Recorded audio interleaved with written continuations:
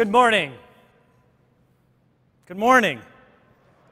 You know, we really live in a remarkable time. All of us are sitting around and seeing all this incredible technology that Werner talked about. We often don't take a sense to take a look back at how much has changed and how much really incredible innovation has happened. If you just think of 10 years ago, what did the world really look like when our phones didn't take pictures? Buying shoes on the internet was a weird idea. You know, carrying maps, stacks around was a normal thing. Today, it's not what we can do.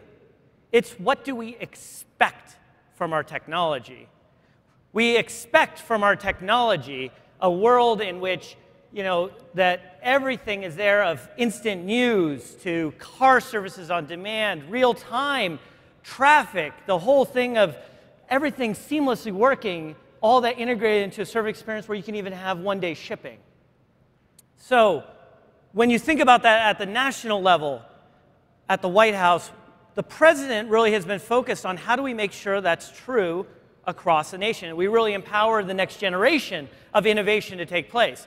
And so with that, he created the Office of the U.S. Chief Data Scientist, and he gave us a mission. That mission is to responsibly unleash the power of data to benefit all Americans. There's two parts of this statement and this mission that are the most important. The first is responsibly, because just because we can doesn't always mean we should. We have to think about how do we do this? What is the manner in which we do it, and all the other aspects that go along with doing anything with technology in a responsible manner. The second is for all Americans. And what do we mean when we say all Americans?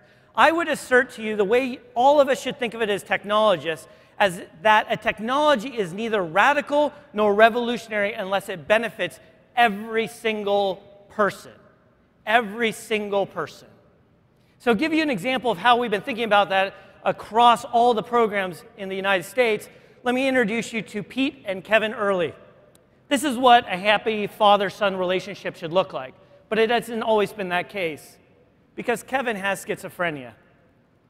One time, broke into a neighbor's house, put himself in the bathroom, naked.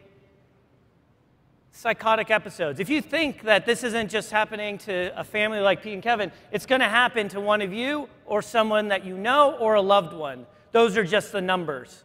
What's interesting about this situation in this case is what did the police do when they got called because of the burglary, the attempt of the idea that someone is breaking in? Do they approach in, they come in guns drawn? Because these are officers whose lives are on the lines every day.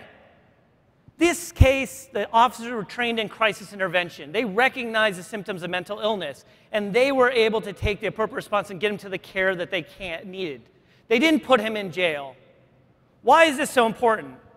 Because in this year alone, 11.4 million people will go through our 3,100 jails. Just look at those numbers, look at those ratios, and you will see that's crazy. 95% will not go to prison. They will stay there an average of 23 days. We are cycling them. So the White House created what's called the Data-Driven Justice Initiative.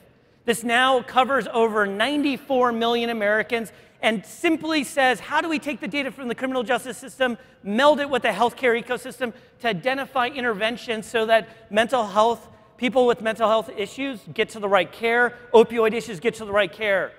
It's data science that powers for everybody. Cities that do this get amazing lift in not only benefits of savings, but they're able to close jails at scale. But it's not just that, because we have to think about the revolution that's for every one of them. Because where's the tech revolution for them? We have to make that possible and scale for everyone. Next, I want to introduce you to Jennifer Bittner.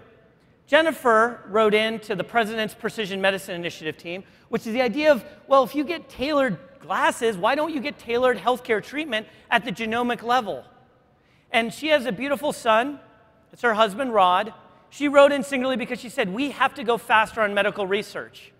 Because Jennifer, under the type of cancer that she has, she will not see her son grow up. But we can make this happen. Why? Because in cancer, the answer isn't in a database. The sad reality is it's in thousands of databases. It's fragmented. And the answer likely is already out there. We just don't know how to put it together. And the fact that something as simple as ETL, extract, transform, load, is getting in the way of watching Jennifer watch her kid grow up is ridiculous. All of you in this audience have the power to change that destiny, not just for her, but for every single person. We have to accept that we live in a world where we have to take the responsibility that technology has to work for us, not against us. You all have that power. So our time as an administration is coming to an end. We're getting ready to hand off to a new team. And so what are the 3 core things that I would like to make sure that you all know from our time in championing this?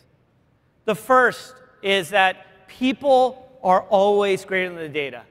I haven't shown you any equations. I haven't shown you any graphs. I've just shown you the people that impact things. We're all used to, as technologists, and building great ideas and things, and we say there's edge cases. I want you to remember those edge cases have a name. Their name's Pete. Their name's Jennifer. There's Giselle. There's Sam. There's Jerome. Every one of them has a name. Remember that. It's the people that matter. Second, in every single project, whether it's the idea of ending cancer through the Vice President's Cancer Moonshot, whether it's trying to understand the changing dynamics of how the brain works through the Brain Initiative, providing health care for all Americans through the Affordable Care Act, or finding the next generation of tailored treatments through presidential initiatives like the Precision Medicine Initiative. Data is a force multiplier in every single dimension of our society, whether it's federal, local, or state. And then the final thing I want to tell you, there's always a question of when do you jump in? The time is now. Why is the time is now? Because these problems can't wait. There are $20 billion getting sucked out of local schools and your local city going to this jail issue.